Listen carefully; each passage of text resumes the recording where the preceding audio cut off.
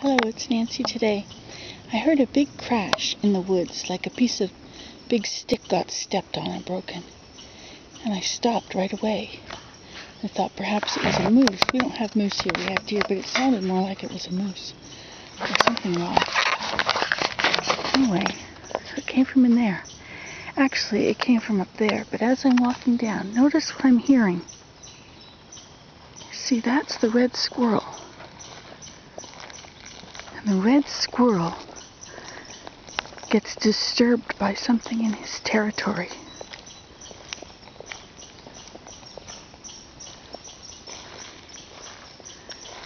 Which makes me think something is in here, or was just lately.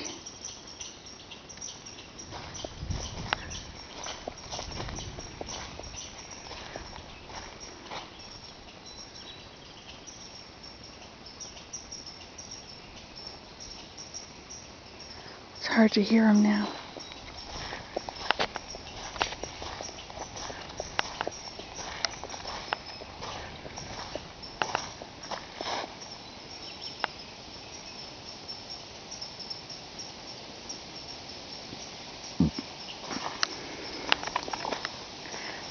This looks like a trail through here.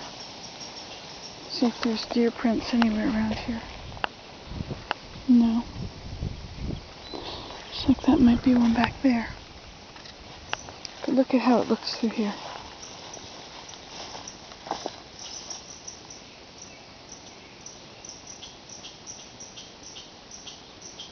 Those red squirrels are pretty upset.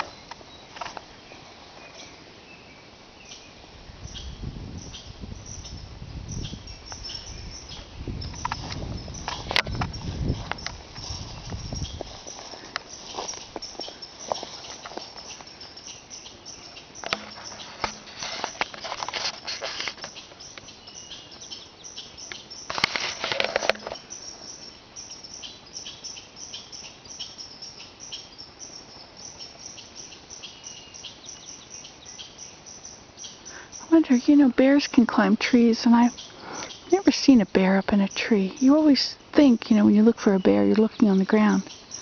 But I never think to look up to see if there's a bear up in a tree.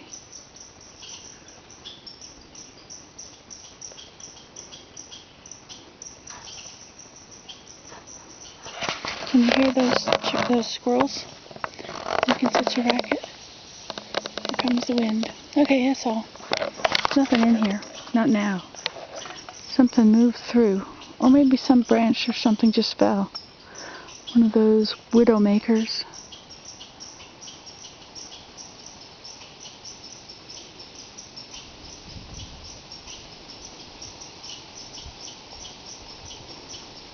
Now, ordinarily, I think they were yakking at me, but they were yakking before I got here. So that's my evidence. It's my story, and I'm sticking to it. Okay, you can do this at home too. Bye.